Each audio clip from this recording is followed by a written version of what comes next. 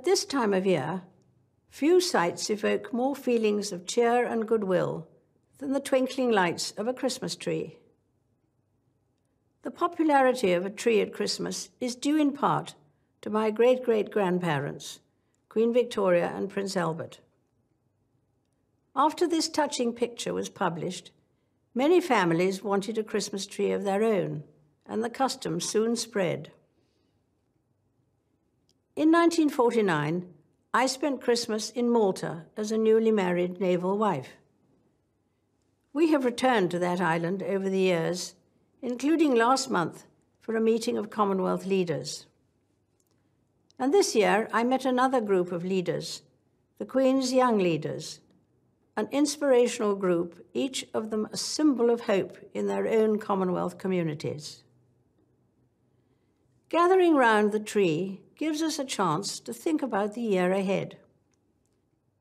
I'm looking forward to a busy 2016, though I have been warned I may have happy birthdays sung to me more than once or twice.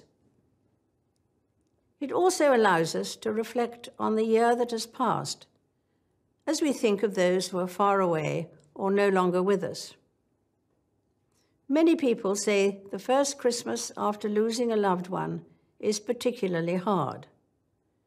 But it's also a time to remember all that we have to be thankful for. It is true that the world has had to confront moments of darkness this year, but the Gospel of John contains a verse of great hope, often read at Christmas carol services.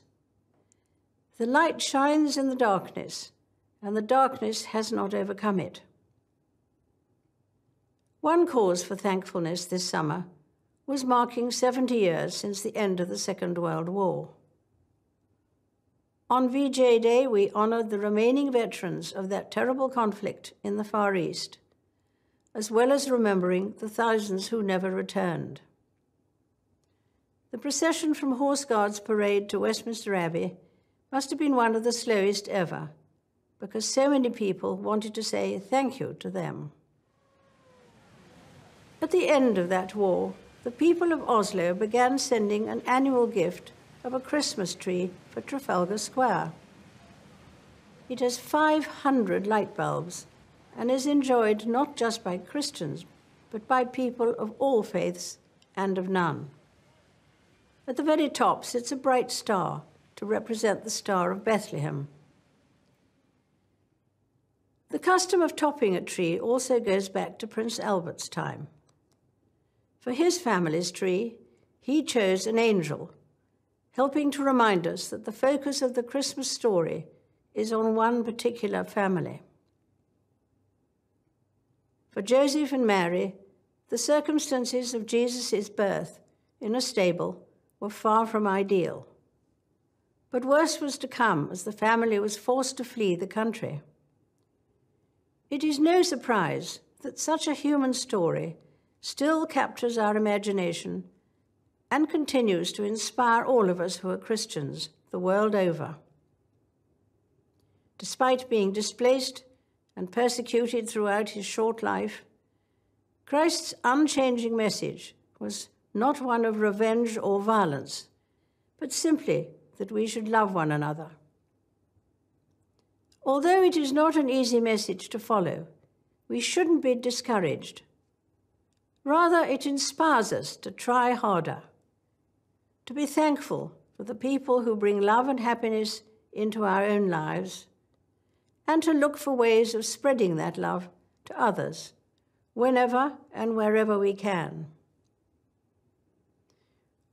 One of the joys of living a long life is watching one's children, then grandchildren, then great-grandchildren help decorate the Christmas tree. And this year, my family has a new member to join in the fun. The customary decorations have changed little in the years since that picture of Victoria and Albert's tree first appeared, although, of course, electric lights have replaced the candles.